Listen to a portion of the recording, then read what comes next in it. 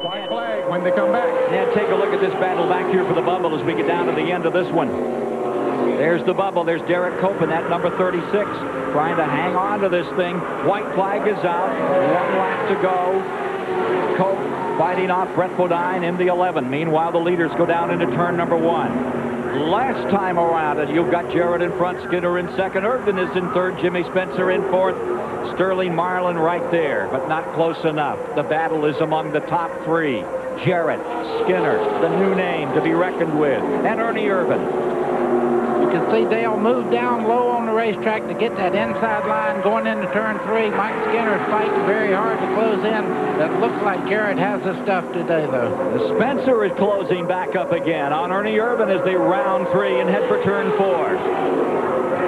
Down the stretch for the final time in this first 50-lapper. As they come to the stripe, it's going to be Dale Jarrett showing his muscle with Mike Skinner in second spot. And the battle for the bubble coming to the line. It's going to be that number 36 right there, and the 11 right behind him. Give it to Derek Cope in 15.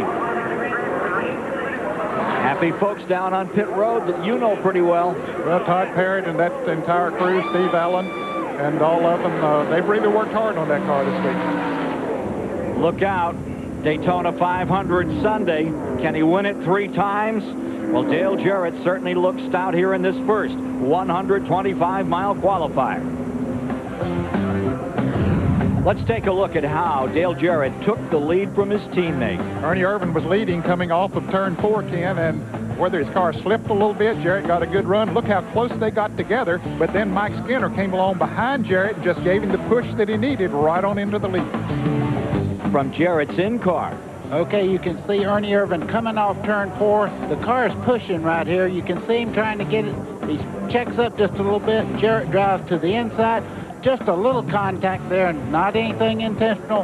He goes right by and takes the lead. At 190 miles per hour. And the finish. This is how they came to the line.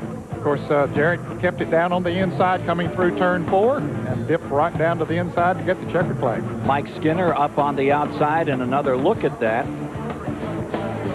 Super slow-mo as they come to the stripe. There's the 88 across. And second spot, way back for Daytona. He had to be a car length between first and second. That's slow motion, pal. That's quicker than you can wink your eye. Let's go to victory lane.